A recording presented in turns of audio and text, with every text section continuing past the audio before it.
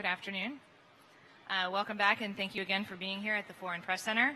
I'm honored to introduce our next speaker, Malcolm Kenyatta, who will be addressing the African American vote in the 2016 election. Malcolm is North Philly's biggest fan and a community advocate seeking to change outcomes in the neighborhood where he was born and raised. At just 25, he is the youngest member of local organizations, including the Liberty City LGBT Democratic Club Board of Directors, Smith Playground and Playhouse, and was appointed president of the Philadelphia chapter of the National Organization for Women's Education Fund. I now feel very insecure about all the things I've done in my own life when I was 25. He has worked as a political consultant, serving as a campaign manager for the first openly LGBT city council candidate ever endorsed by the Philadelphia Democratic Party. Malcolm was elected as a delegate to the 2016 Democratic Convention. With over 80,000 votes, he garnered the second highest vote total of any delegate in the state. Malcolm has been the recipient of a number of local and national awards for his leadership in North Philadelphia. He is the grandson of noted civil rights leader Muhammad Kenyatta, who ran for mayor of Philadelphia in 1975. And as we mentioned, the topic of this speech is African American vote in 2016. He is also a delegate and so can speak to the role of the delegate at the conventions. Before I turn it over, I'd like to remind everybody to please put their devices on silent or vibrate. And again, Mr. Kenyatta speaks for himself, and his views do not reflect those of the U.S. government. Thank you very much. And over to you, Malcolm. Thank you.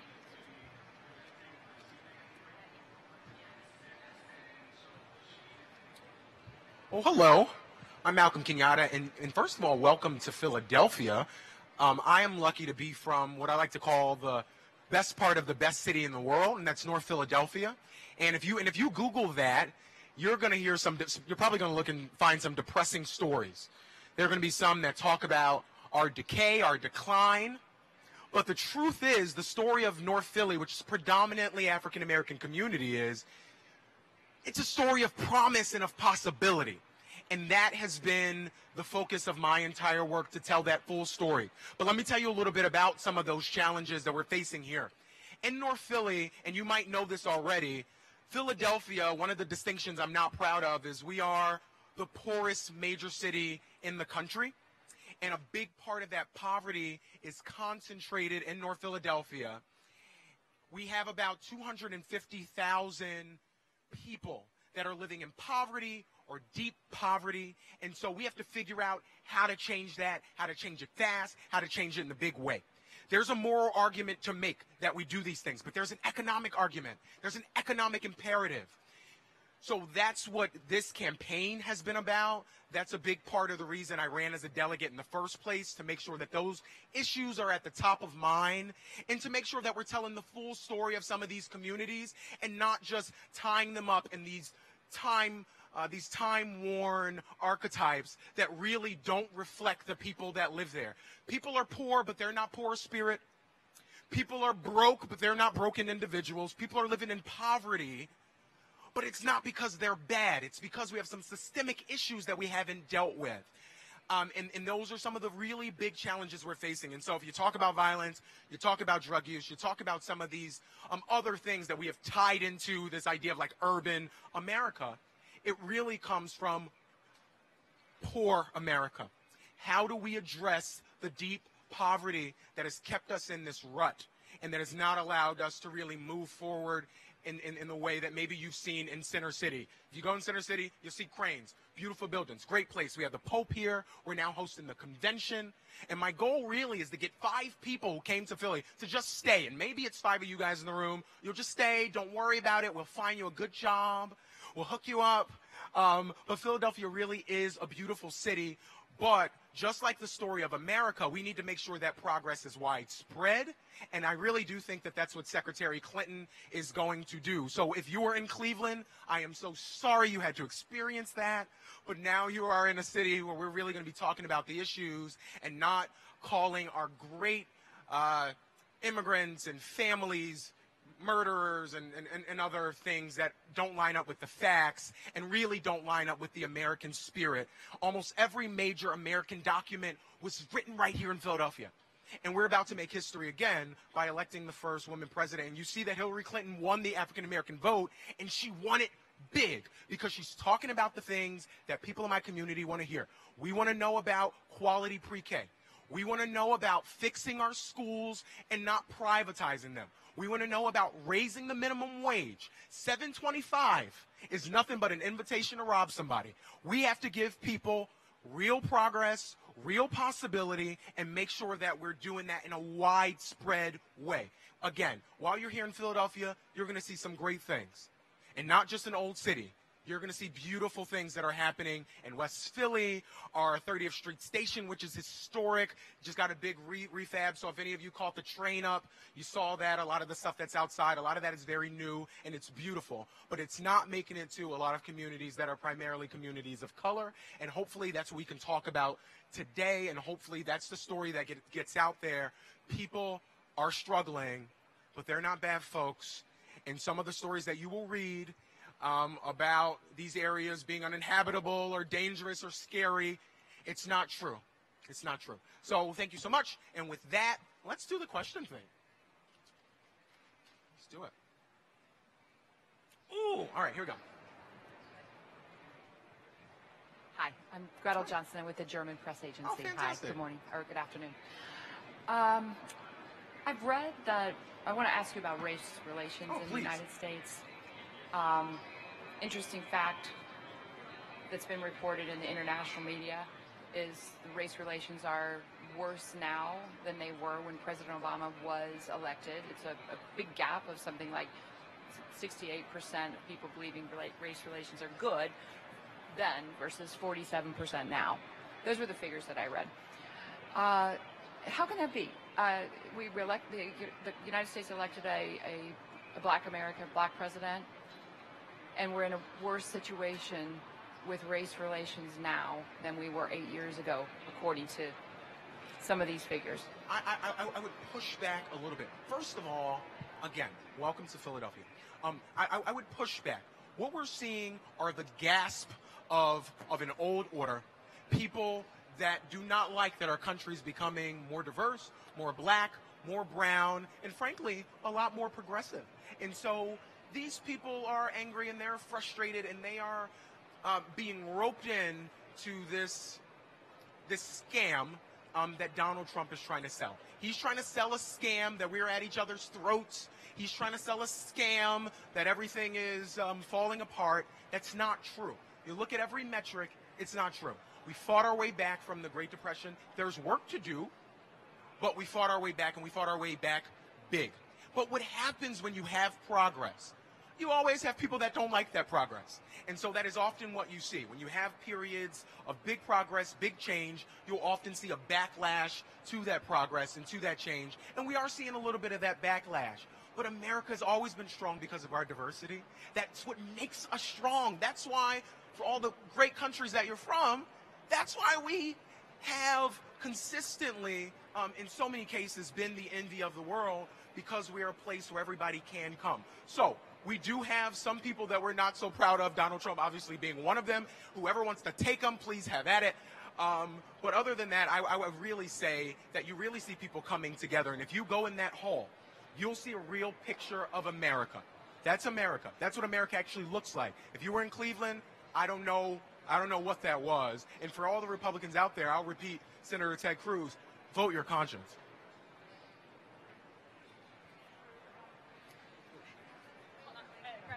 It's true that America's original sin was slavery, and that slavery then moved over to Jim Crow. We know that. But the fact of the matter is, people of good conscience all across this country who are white, black, brown, and in between care about having an inclusive society. We've always had people, regardless of background, who recognize that we are stronger together, who recognize that even though there is tension, that the only way that we're going to build in a sustainable way is that we do it together. I can't think of an instance of positive, lasting change that somebody did by themselves. We're having fights. We're having issues. You'll see probably some fights in this hall. We're going to vote on the. We're going to nominate our president today, our future president, Hillary Clinton. And so you will see some of those fights, but that's America. We're a rambunctious bunch.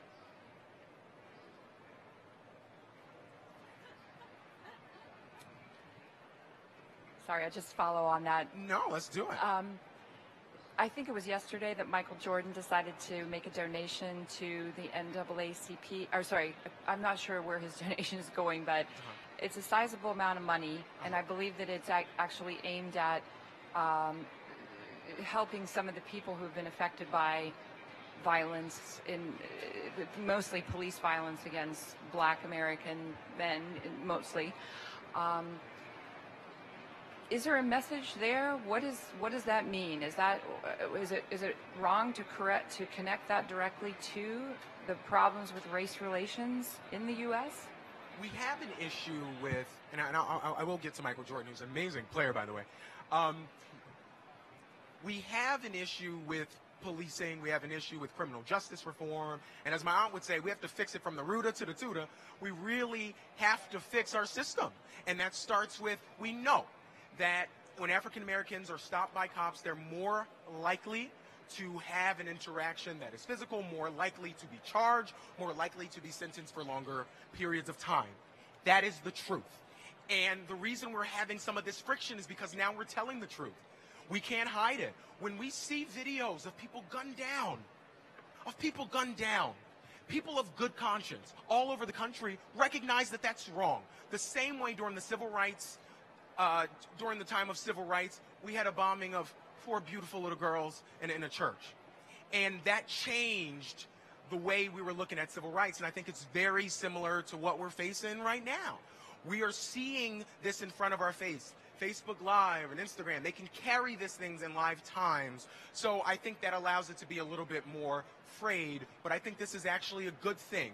You can't deal with an issue that you don't face. You can't deal with an issue that you don't talk about. And sometimes it's uncomfortable, sometimes it's messy, but that is democracy for you, and I think it has served us well. Oh, and Michael Jordan, go ahead, keep donating. And I think that really speaks to celebrities across the country who recognize that we need to fund more inclusive ways forward. Thank you so much. That we need to fund more inclusive ways forward. And I think Beyonce and Jay-Z as well, as we're talking about amazing people, they donated some money to Black Lives Matter. But Black Lives Matter doesn't mean only Black Lives Matter. It means our lives have to matter too.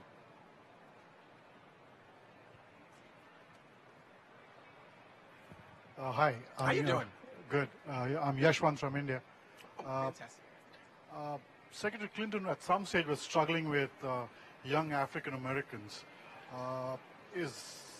She was unable to connect with them for some reason. Do you think that's still a fact, or has she kind of overcome that disconnect that there was for a very long time? I would say that, well, first of all, thank you. I would say that that's incorrect. They just didn't get to talk to me yet. All my life I've been a young African-American man, and I'm getting closer to not being a young African-American man in a few years here. But Secretary Clinton has connected with me. She's connected with people in my neighborhood, and we're connected about those issues I talked about at the beginning of this. One of the things that we're going to need in a really big way, if we're going to move this country forward, and I think we are, is going to be quality pre-K. That is a big issue, specifically in communities of color, where we're not seeing advancement in areas of science and math at the levels that we really need to. And Secretary Clinton is talking about those things. Now, I don't want to say the media, right, because that's almost become like an explicative. It's been used very negatively.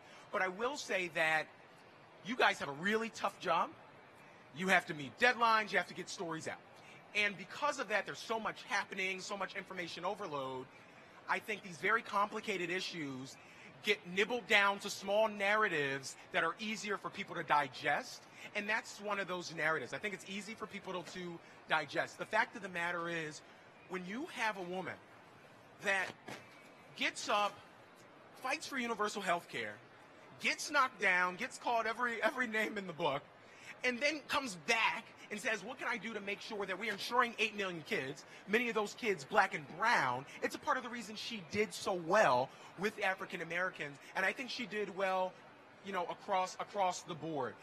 Bernie Sanders has energized our country, he's energized our party, and he's going to be a phenomenal asset as he continues to serve in the Senate. And one of the things he really connected with the youth on was around college. I have about $50,000+ in college debt, so if anybody wants to pay that, if Michael Jordan's still giving out money or whatever, let me know. But I will say, you look at that plan that they put out a compromise plan that says if you make under $125,000, you can go to a state school for free. That's what compromise is about. That's what democracy is about. And after all the yelling, all the screaming, all the marches, that is the quality policy proposals that are going to actually move us in a way forward. Polo, that's good. Talking about Bernie Sanders, so what's your plan? What are you going to do to convince his diehard supporters who are adamant they don't want to let go as far as their support to Bernie Sanders is concerned? And I know that you guys are counting on a big turnout on November the 8th. We're going to need a huge turnout. Exactly. And what if these guys decide not to vote or go vote for the Donald Trump, for example? Can you walk us through your plans? Thank you very much. So I think Bernie Sanders actually did a good job of that. He did a good job of that himself in terms of getting his supporters on board. This isn't any old election. This is not a normal election. This is not an election where we're arguing about 5% tax versus 10% tax, mostly because Donald Trump doesn't know anything and he doesn't have the intellectual curiosity to figure it out. But this is a fight for the soul of our country. And all progressives, all people of conscience, you look at the Republican Party. There was an assistant attorney general just today. I didn't get to delve deep into that story, but you'll find it, who's a Republican, who said he's not going to be a Republican anymore because he cannot deal with Donald Trump's divisive, nasty language. And he won the primary really by even dividing the Republican electorate. He didn't get some huge turnout as much as he likes to say. And if you do believe that he did, I really do have a bridge to sell you from Chris Christie. So Donald Trump got like 30-40% of the electorate in some case. But you see Ted Cruz, a lot of people are not rallying around him, but you see a lot of people rallying around Secretary Clinton and around the Democratic cause because we're talking about American families. We're not talking about people's hands and faces and whatever else, whatever other silly things we've discussed this election cycle. We're actually talking about policies. So are people passionate? Heck yeah. Families fight. Families fight hard, and those fights are the worst because they really know where to hit you, right? They really know where to get you. But this is not a decision over what we're going to eat for dinner. This is a decision over whether or not people are going to have dinner to eat. And Donald Trump thinks wages are too high. Bernie Sanders and Hillary Clinton want to raise wages. And so we're going to keep making that case. But it's not going to be some magical speech that comes from the podium and everybody's going to rip off their Bernie Sanders stickers and say I'm with her. It's going to be individual conversations, and we're having those all around the Wells Fargo Center, and a lot of times in those lines for the food, which are pretty long. Just pointing that out. That would be a story in and of itself. Hi. Hey, look at that bag. I like that. Thank you.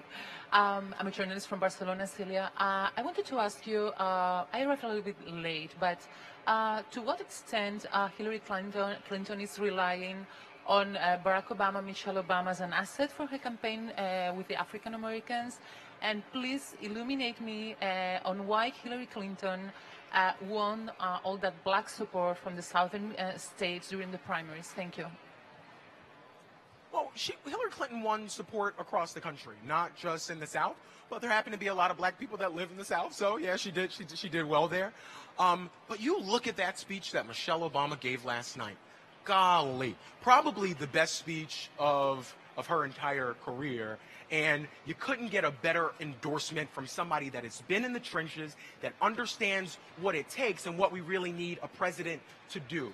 Hillary Clinton is, without a doubt, this is not even an argument, the most qualified candidate possibly in the history of our country. Okay, let's talk about LBJ and we can have that debate maybe. All right, so maybe a little bit of debate, but it's between her and LBJ, okay? And because of that, I think she really is going to be ready. But you don't know the job of the president until you're sitting at the desk. So you're sitting behind the desk and you have to make the tough calls. So that's why when President Obama and when the First Lady, they come out and they make the case for Hillary Clinton, that's why it's so powerful, because they've seen it up close. This is not a race thing. This election is really about families. This is a family thing. And one thing that the First Lady has been is an amazing mom. she has been an amazing mom.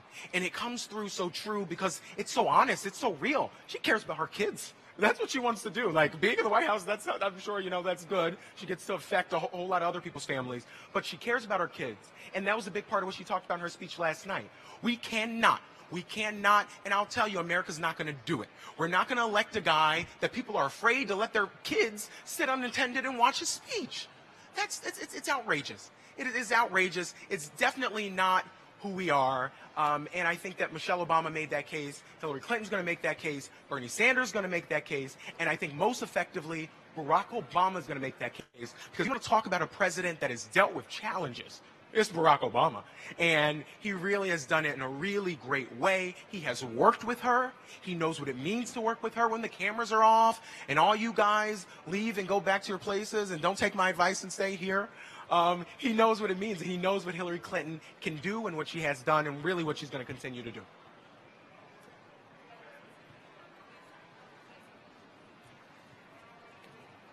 Hold on, you're going to get your mic. No, I wanted you to talk specifically how this helps her with black people, not in general, but with black people, this legacy of Obama's. And why is she winning among black people? Thank you. Well, I think she's going to win because she's talking about things that African Americans in big numbers, you look at every poll, that they really, really care about. They care about being able to take care of their kids. It's that simple. I mean, the policy is complex. Don't get me wrong, right? There's some briefing books that I probably wouldn't even want to start. But the core of it is people and what's happening in people's lives. And that's why she's connecting so viscerally with the African American community, because she's talking about real people and real people's lives. Barack Obama obviously has an amazing place in history as the first African American president, but he's been everybody's president. He's going to continue to be everybody's president. But he's also been able to uniquely speak to some of the challenges that African Americans face in this country. He gave a speech, I think, talking about his grandmother and growing up with his grandmother, and even, you know, some of the things that his white grandmother, you know, would do. He's like, oh, that's not right. And he understands that he can really speak to that. And I think that when Hillary Clinton is elected, she'll be able to speak to that from a woman, right? Because that's the background they bring. But the core thing that they're talking about, and the reason she's going to not only win the African American vote, but the reason she's going to win votes of people across this country, is because she's talking about families. If you want to know who's going to win this election, you want to see who's talking the most about families and not just their own family. Yeah? Feeling good? I like her. Be like her. Well, I just wanted to follow up with what my colleague here, what one of my fellow journalists was asking about. Is there, what we understand about the demographics of voting is that something like 90% of blacks vote for the Democratic Party. And I'll go back to my original question about race relations. Mm-hmm. Don't you expect more from what you deliver to the party in return? And is there a point where blacks have to ask the question, are they taking our votes for granted and not really delivering anything back to us that changes our communities, because they know they will get 9 out of 10 black votes? No, that's a solid question. And I think that African Americans continue to vote for the Democratic Party because they are the party that is talking about the issues that we care about. Let's take a little trip down memory lane to Barack Obama. When he came into the office, he had a Democratic House, he had a Democratic Senate. He was able to get some really big things done, some historic things done. What happened is, in 2010, so many people sat the election out.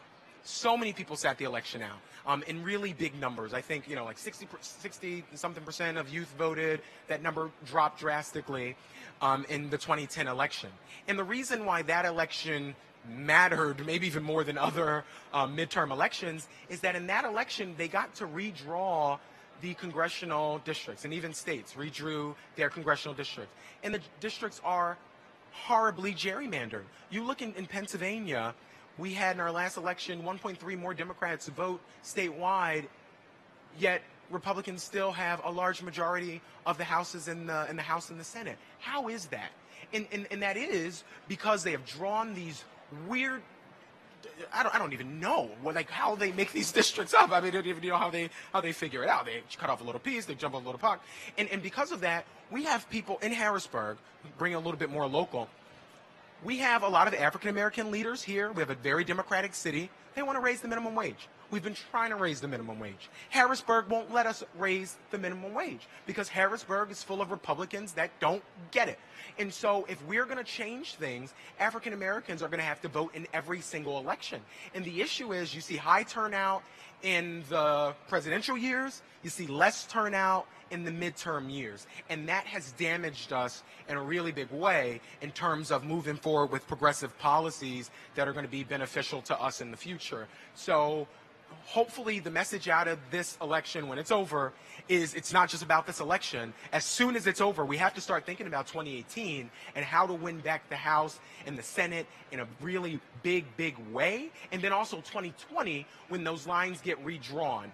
We've had a couple of states that have had to redraw their lines because they've been so gerrymandered. And that gerrymandering has played an incredible process in keeping things the way they are and hurting families. If we have more Democrats, we have more policies that affect families. If we have folks like Paul Ryan who think that it's okay to have a racist nominee of their party, I don't think they're going to pass things that we care about.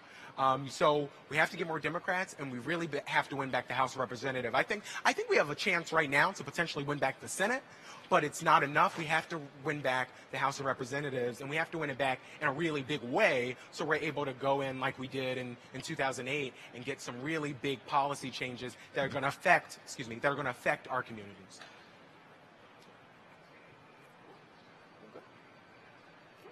All right. Well, thank you so much. This has been great, and we'd love to have you in Philadelphia again. Thanks.